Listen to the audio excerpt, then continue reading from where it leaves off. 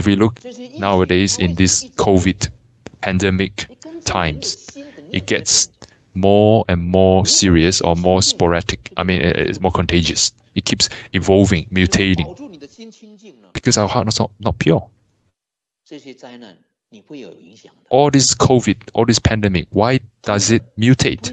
It mutates in accordance to our heart, in accordance to our thoughts. If our thought and heart turns pure, turns focus on pure stuff, wholesome, I can tell you, you will no longer be affected by them if our heart is pure, clean.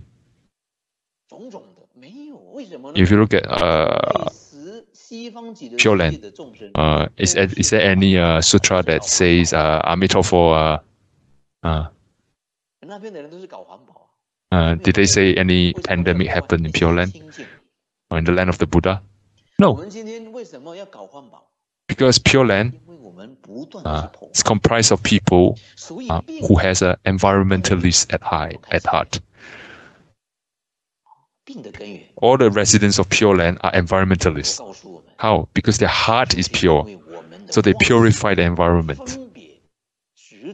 However, in our world, why is it in such a state? Because we are polluting them with our wandering thoughts. The root cause of our illness is because of our wandering thoughts, discriminations, and attachments. It came from there. If you want to be healthy, we must cultivate this pure heart.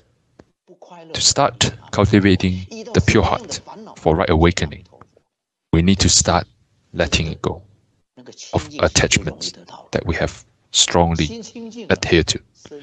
Let go of any situation, environment, adverse or favorable. In case of adverse conditions, something that causes us unhappy, we let go. We use Amitabha to replace it. Once you do that with the habit, your heart gets purified further and further. Hence, your health gets better. And the problem of us in Buddhist teaching is we are not listening to the Buddha's advice. We're not putting it in our heart. Yeah. We come here to attend the sessions. A lot of people might say, I'm busy, I have a lot of works, I have a lot of chores or family business to adhere to. A lot of excuses sometimes. To be honest, sometimes in this world, other than cultivating Amitabha's name in our heart, nothing else you do can be brought to the next one.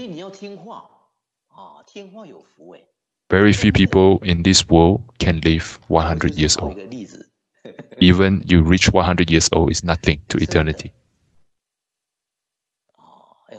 In this tiny speck of our existence in this universe, our existence is such a tiny speck. Why aren't we doing something that will exchange for something bigger and infinite, instead of clinging to something that cannot last? True. It is like that. We must listen to the Lord, to Buddha's name, Buddha's teaching, because he's been there. If we do not listen, we will still cling to this entanglement, we get entangled in these afflictions.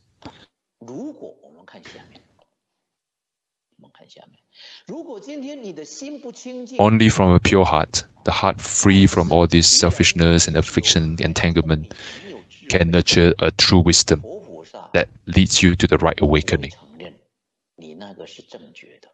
However, on the other hand, if the heart is not pure, if our mind is not pure, our heart is not pure, even though we are wise, we are smart, Buddha, Bodhisattva will not award comfort to us, confer our wisdom and smart as the label of right awakening. It's not.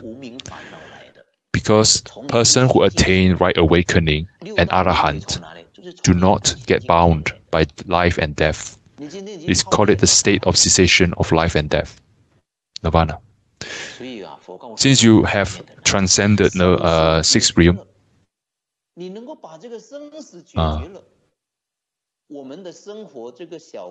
no longer, how to say, since we achieve right awakening through pure heart, life and death is not a problem. All the affliction comes from the polluted heart.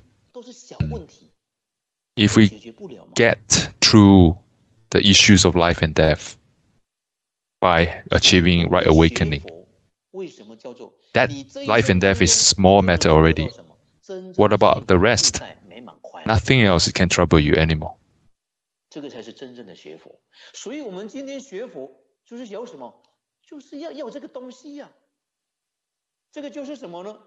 Even life and if we have solved the problem of life and death, that means we're no longer bound by it. Everything else is petty, small. I mean, everything else is not a problem, no problem, you know. That's what we want from Buddhism.